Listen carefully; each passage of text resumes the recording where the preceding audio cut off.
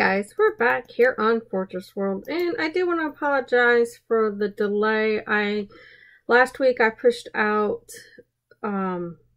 Fortress World video to Friday, and then, well, I ended up not getting it out. Then that's because the project that I was working on took me a little bit longer than I thought it would.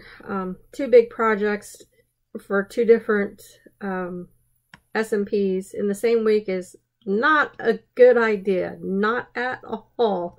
So without further ado, I'm just going to get right into it and roll the time lapse, and you'll get to see what project we worked on. And then after that, we'll take a look. So see you after the time lapse.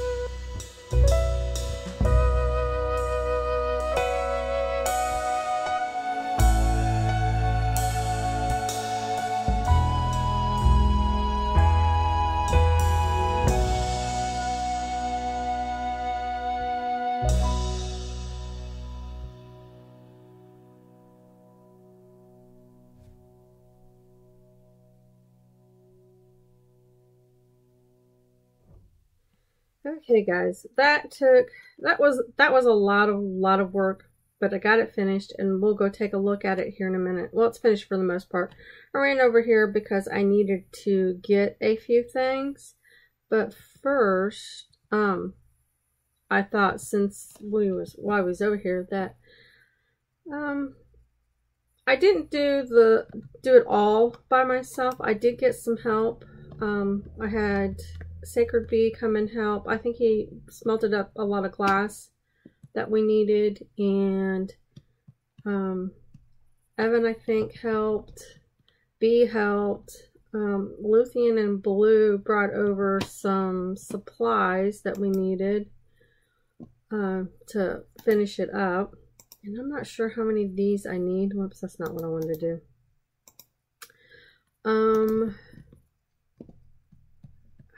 And I'm sorry if I'm forgetting anybody who helped with the tunnel or helped with resources.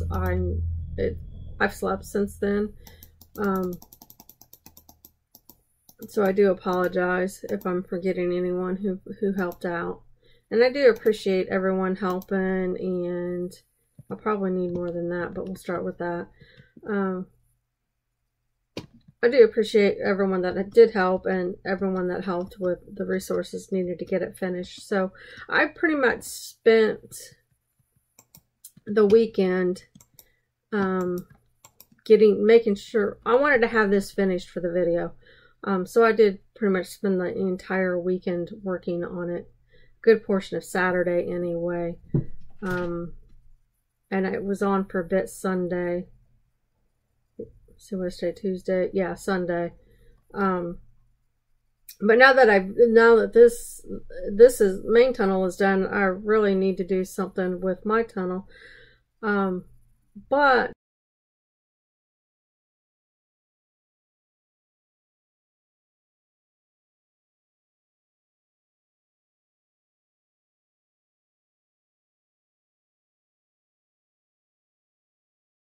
I just wanted to try to get these up real quick. It was something I originally wasn't going to add, and then kind of decided it was a little too flat. So I needed to add a little something. And I thought these might look okay. Of course, I could have probably put that center up one more block. That way the work, but I think it looks fine. It looks good as it is, I think. So I'm not going to mess with it anymore. I kind of played around with the walls a little bit too, trying to figure out how I wanted those to look, the best way that they would look. And this was B. B started this, but it was down the center, and then there was going to be the soul sand, soul soil on one side, and I think ice on the other side. I don't like ice. Ice boat roads are such a pain. So I didn't want to go that route. And I didn't realize that B already had a design for the top, or for the ceiling and the wall. When he posted in Discord that his design wasn't going to work, so I assumed that just meant the old thing. So I just ran with what I had in mind. But I liked this so much that I kept it. I just expanded it to the sides. So you got soul soil in the center and then soul sand on the either side. But I think what I would like to do, if we can get the soul soil, is change it all out for soul soil, because soul sand is such a pain to walk on. See, you can walk faster in the center, but here it's so painfully slow. So hello, Enderman.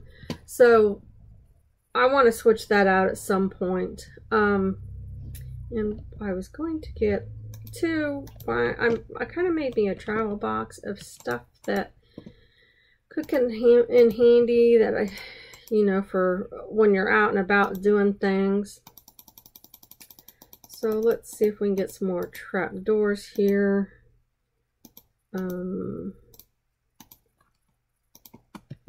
know if this is going to be enough. See, I hate walking on that. I try to stay over here on the glass because it goes faster, or in the center. Hello, Enderman. Don't look at it. While I was doing this, I had one And I didn't even look at him. At least I didn't think I looked at him. He was down one of the side tunnels, and I was working on a wall. The next thing I know, I'm being attacked by an Enderman. I don't remember who was with me then, but they come over and finished him off for me. And then I've been bad about working on this, and I run out of food because I'm running back and forth and jumping around, and then I don't have any food on me, so I had somebody threw some cake at me, so that's I put around the house now. Another person threw cookies at me, and then somebody threw golden carrots at me, and I think it was B. When I was down here trying to put the basalt in the walls, I kept falling into lava, so he started throwing, I didn't eat in there, started throwing fire resistant potions at me, so, which I do appreciate. I never think to make those potions or have those potions on hand when I'm working around lava. You'd think by now I would have learned to have done that. I probably didn't need these many. But that's okay. I'll just hang on to them. I might find a use for them for something. Once I get these up here, we'll take a good proper look at the tunnel. I just wanted to get these up while I was thinking about it. And I need one more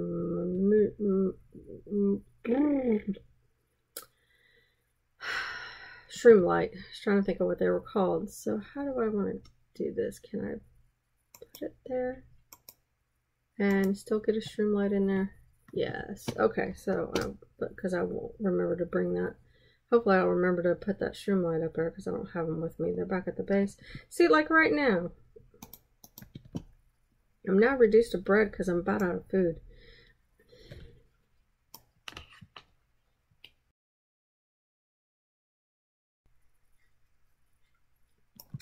Okay, so let's go down here and pick up our stuff. That's not too bad. I had eight extras.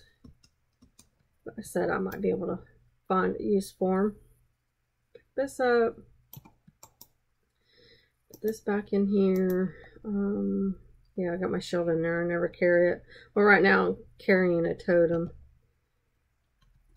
Pick this up. Okay, so this is the tunnel.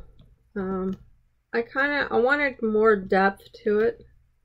I needed some kind of that looked like a support, so that's what I came up with. And I wanted to use pretty much all of the new blocks. I didn't use like the quartz bricks, but I wanted to use the new nether woods and the blackstone for the tunnel. So this is kind of what I came up with. The ceiling I started to kind of do like a checker pattern with the tops of the mushrooms, or the nether trees, or whatever you want to call them. And I decided that the green contrasted more, I guess, so to the stem part. So that's what I went with. So now this is how my tunnel ended up connecting. So, and it blocks off part of the width of the tunnel, so this I may take out. I needed it there though for reference to make sure I had all the spacing correct, because you'll see on some of it, see, B's tunnel ended up being right perfectly centered. Not perfectly centered, but right in the middle there. So, and I noticed B's putting buttons down. And then, so that's where my tunnel ended up. And this tunnel, there should also be on this line, right in the center of that tunnel, should be another support. But I kind of did that just so you get the kind of the feel of it, that it's supposed to be there. But I think, guys, I've rambled on quite long enough. So I think I am just going to end this episode here. And I hope you like the tunnel. Like I said, I'm trying to figure out a way to connect the two together, maybe make it one tunnel or one central tunnel, and then maybe I don't know, I'll figure it out. I didn't want to have to kind of run down my tunnel to run down the other tunnel to get to the portal, so I'll have to figure out some way. And maybe I'll leave this tunnel and just put a connecting tunnel between mine and the other portal there to CJ's, so I don't have to run all the way down and all the way over. I can just run across. But we'll see how it works out when I get to looking at it, things and seeing where portals are and what the best way would be to do it. But anyway, I'm rambling on again, and I've rambled on quite long enough, so I'm going to end this video here, and we will see you in the next one. Bye!